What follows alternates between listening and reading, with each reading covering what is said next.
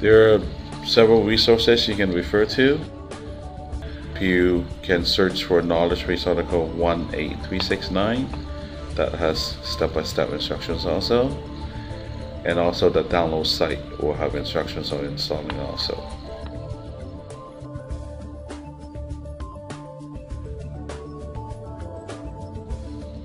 A quick step about activating is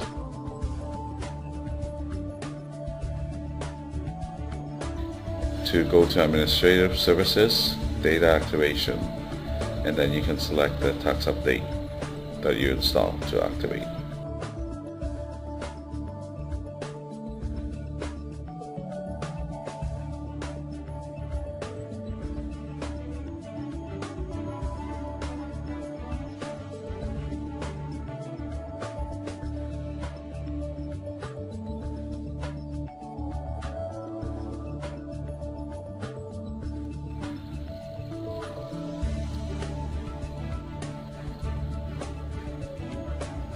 Then you can confirm that the tax update is activated under Help System Information, as it will have a red check mark beside it.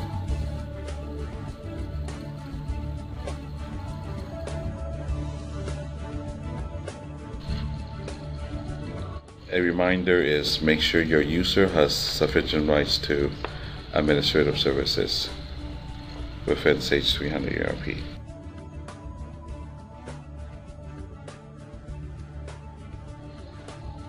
Checking for changes in the tax update document.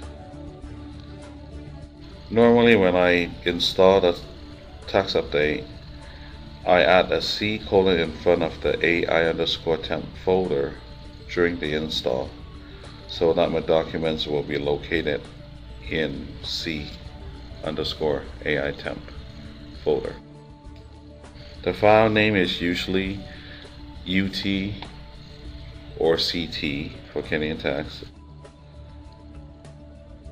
followed by the date and then the words update notice.